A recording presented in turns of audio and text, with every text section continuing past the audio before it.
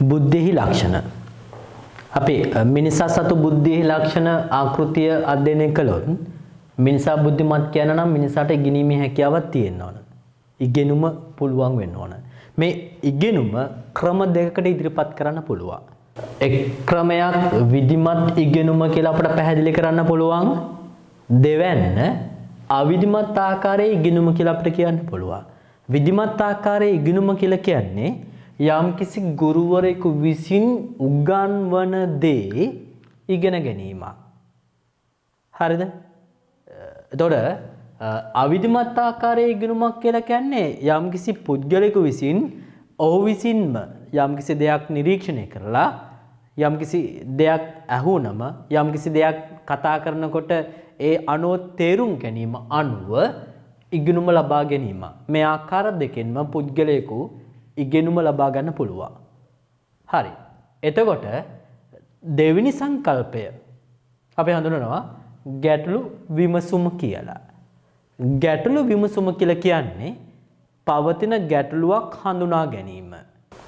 ගැටලු විමසුම තුළදී ගැටලුව විශ්ලේෂණාත්මකව හඳුනා ගැනීමක් කරලා ගැටලුවේ ස්වභාවය, ගැටලුවේ පරිසරය යනාදී සංකල්ප මනවින් හඳුනා ගැනීමක් කරනවා. ඒතර ගැටලුව යම් ආකාරයකින් අපි නිවර්දිව හඳුනාගත්තොත් ගැටලුව සඳහා හොඳම විසඳුම අප සතු ඉගෙනුම අනුව ලබාගත් දැනුම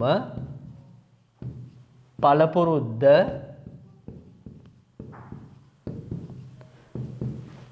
මත විසඳුම ලබා දෙන්න පුළුවන්.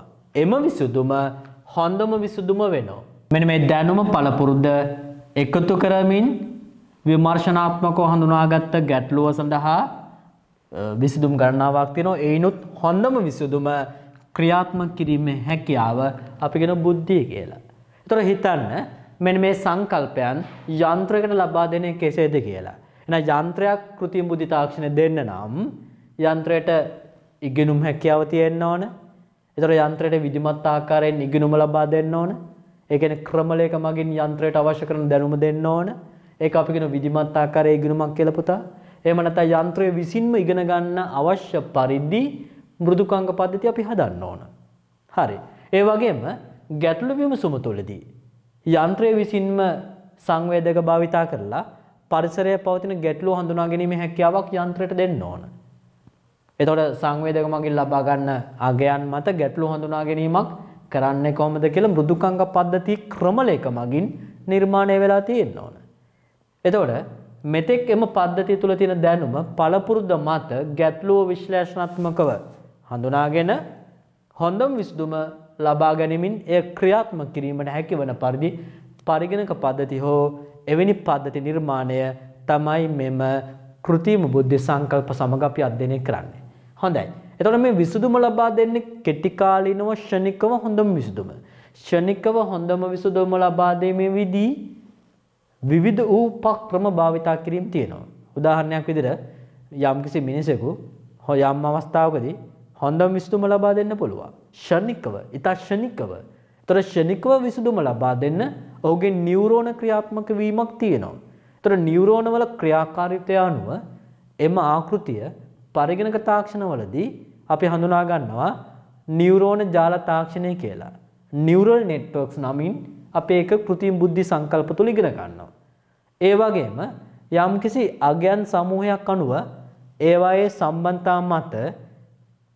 සම්බන්ධතා අනුව පවතින ගැටලුවකට හොඳ විසඳුම් ලබා දීම අවස්ථා සඳහා ජාන තාක්ෂණ ඇල්ගොරිතම් භාවිතා කිරීමක් අපට ගන්න පුළුවන්. ඒවා අපි කෘත්‍රිම බුද්ධි තාක්ෂණවලදී ජෙනටික් ඇල්ගොරිතම් කියලා අපි ඉගෙන ගන්නවා. මේ වගේ කෘත්‍රිම බුද්ධි පද්ධතියක ගැටලු විසඳීම් සඳහා විවිධ කෘත්‍රිම බුද්ධි සංකල්ප භාවිතා කිරීම තියෙනවා. අපිට ඒවා ඉදිරි පාඩම් වලදී එකින් එක මනවින් අධ්‍යයනය කරන්න පුළුවන්. රොබෝ යන්ත්‍ර. රොබෝ යන්ත්‍රයක් නිර්මාණය වෙන්නේ කෘත්‍රිම බුද්ධි තාක්ෂණයේ අපූර්වතම නිර්මාණයක් ලෙස. ඕනෑම රොබෝ යන්ත්‍රයක් තුල මූලික සංකල්ප තුනක් අපි හඳුනා ගන්නවා.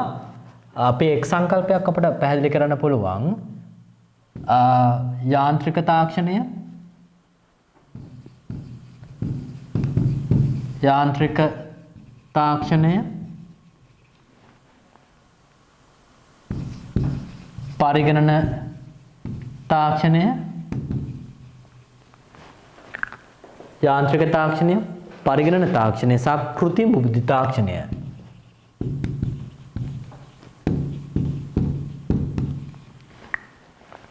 තාක්ෂණවල එකතුවක් තමයි රොබෝ යන්ත්‍රයක් කියලා කියන්නේ. ඒතර මෙන්න මේ රොබෝ යන්ත්‍රය නිර්මාණය වෙන්නේ මිනිසාගේ ආකෘතිය අනුකරණය කරමින් රොබෝ යන්ත්‍ර නිර්මාණය කිරීම ක්‍රියාත්මක වෙනවා. මිනිසා කතා කරන විදිය, මිනිසා ගමන් කරන ආකාරය, මිනිසා ක්‍රියාත්මක වන ආකාරය අනුකරණය කරමින් මිනිසාගේ භෞතික ශරීරයටම සමාන ආකෘතියක් තිබෙන රොබෝ යන්ත්‍ර මුල් කාලය තුල නිර්මාණයක් තමයි අපි දක්නට ලැබෙන්නේ. ඒතර මේ රොබෝ යන්ත්‍ර නිර්මාණයත් සමගම කෘත්‍රිම බුද්ධි තාක්ෂණය පිළිබඳ වැඩි පිරිසකගේ අවධානය යොමු වෙනවා. මුල් කාලවලදී මිනිසාගේ ක්‍රියාවලි පහසුවෙන් කිරීම සඳහා රොබෝ යන්ත්‍ර නිර්මාණය කිරීමක්, ඒ වගේම වර්තමානයේදී අපි දකිනවා ගෘහස්ත භාවිත සඳහා රොබෝ යන්ත්‍ර භාවිතා කිරීමක්, නිර්මාණය කිරීමක් විවිධ රටවල් නිර්මාණය කිරීම තුළ ඉදිරියෙන් ඉන්නවා. හරි. එතකොට රොබෝ යන්ත්‍ර තාක්ෂණය අපි තවදුරටත් කතා කරොත් රොබෝ තාක්ෂණය වර්ග කරන්න පුළුවන් ගෘහස්ත භාවිතය සඳහා රොබෝ යන්ත්‍ර නිර්මාණය, ඒ වගේම කර්මාන්ත අවශ්‍යතා සඳහා රොබෝ යන්ත්‍ර නිර්මාණය, තවද භෞතික ප්‍රමාණය අනුව රොබෝ යන්ත්‍රද වර්ගීකරණය කිරීම කරන්න පුළුවන්. මේ රොබෝ යන්ත්‍ර නිර්මාණය අපූර්වතම නිර්මාණකරණයක්. ඒ සංකල්පද තුල අන්තර්ගත වන්නේ මිනිසාගේ බුද්ධිමය හැකියාව යන්ත්‍රයකට ලබා දීමයි. රොබෝ තාක්ෂණ භාවිතා කිරීම. ජපානයේ විසින් නිර්මාණය කර තිබෙන සොෆියා කියන රොබෝ පද්ධතිය මිනිස් සිරුරේ ආකෘතියම මෙම රොබෝ පද්ධතිය තුල තියෙනවා. මිනිසාගේ ඇතැම් ක්‍රියාවලි මෙම රොබෝ පද්ධතිය මගින් ඒ ආකාරයටම ක්‍රියාත්මක කිරීම හැකිවීම විශේෂතාවයක්. රොබෝ පද්ධතියේ මිනිසගේ හැඟීම් ඒ ආකාරයටම ඉදිරිපත් කිරීමක් තියෙනවා. මේ තියෙන දර්ශනය තුල අන්තර්ගත වෙන්නේ ජපානයේ විසින් නිර්මාණය කර තිබෙන කාන්තාවකගේ ස්වරූපයට අදාළව රොබෝ පද්ධතිය. ඒතර මේ රොබෝ පද්ධතියට සාමාන්‍ය පුද්ගලයෙකුට කරන්න පුළුවන් දේ කරන්න පුළුවන්. චිත්‍ර නිර්මාණය කිරීම, හැඟීම් ඉදිරිපත් කිරීම විශේෂතාවය. දැන් මේ සූදානම් වෙන්නේ චිත්‍රයක් නිර්මාණය කරන ආකාරය සොෆියා කියන රොබෝ පද්ධතිය කොහොමද කරන්නේ කියන එක ඔබට පෙන්වන්න. සාමාන්‍ය චිත්‍ර ශිල්පියෙක් මෙන් අත ඒ ආකාරයට හැසිරෙමින් ඉතා කෙටි කාලයක් තුළ චිත්‍ර නිර්මාණය කිරීමේ හැකියාවක් අපි මේ තුලින් දකිනවා. මෙම දර්ශනය තුළ තියෙන ජපානය විසින් තවත් සුරුපී කාන්තාවක් ආකාරයෙන්ම නිර්මාණය කරන ලද රොබෝ පද්ධතිය. සාමාන්‍ය හැඟීම් ඉදිරිපත් කිරීමේ හැකියාවක් ඒ රොබෝ පද්ධතිය තුළ තියෙනවා. 这句话是谁教你的？谁？你是我的人啦。不太明白你的意思，还是？をアクセプトしてそれに合わせてなんか帳尻を合わせていくということは මේද එවැනිම රොබෝ පද්ධතිය ආකාරයක්. හැඟීම් ඉදිරිපත් කිරීමේ හැකියාව තියෙනවා. එකයි එතන තියෙන විශේෂතාවය.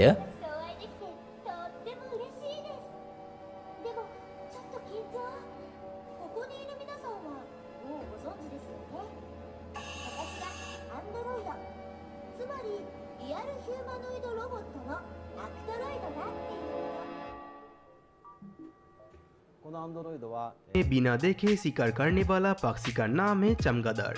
तो आज का इस वीडियो में आपको दिखाऊंगा ऐसा एक अमेजिंग बायोनिक यानी रोबोटिक बैट जिसको हुबहू कॉपी करा गया है एक रियल चमगादड़ की तरह।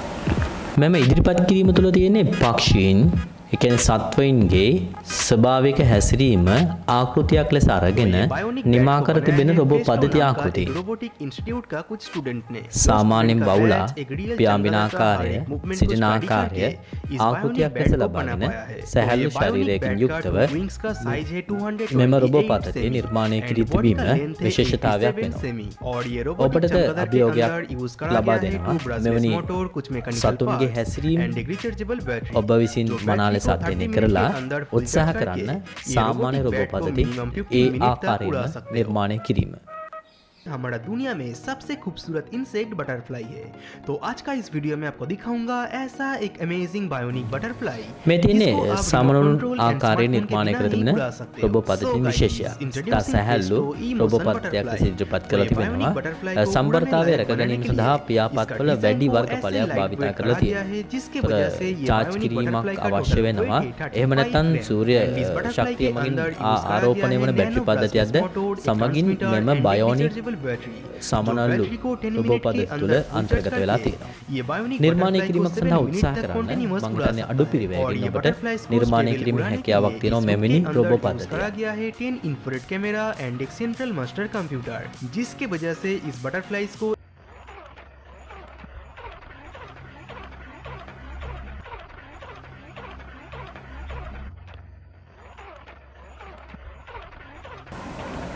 මේ තියෙන පක්ෂියෙක් ආකාරයට නිර්මාණය කරන ලද රොබෝ යන්ත්‍රයක්.